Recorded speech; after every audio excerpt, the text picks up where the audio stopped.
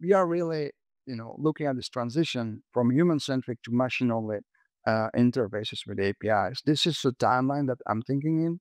So until 23, we were really only having human-centric APIs. By human-centric, I mean you had your plumbers, these developers, these people looking at the documentation and manually wiring, hooking the systems together.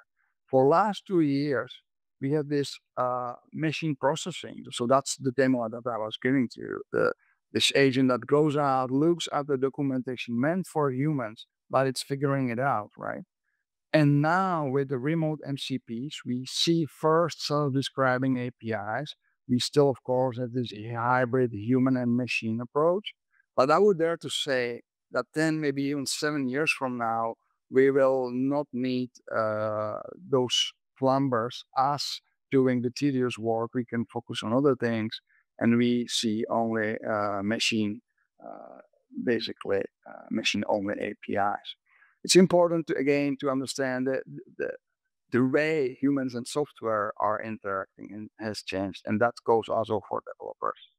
And we need to get APIs ready for AI because agents can simply use user interface or walk away.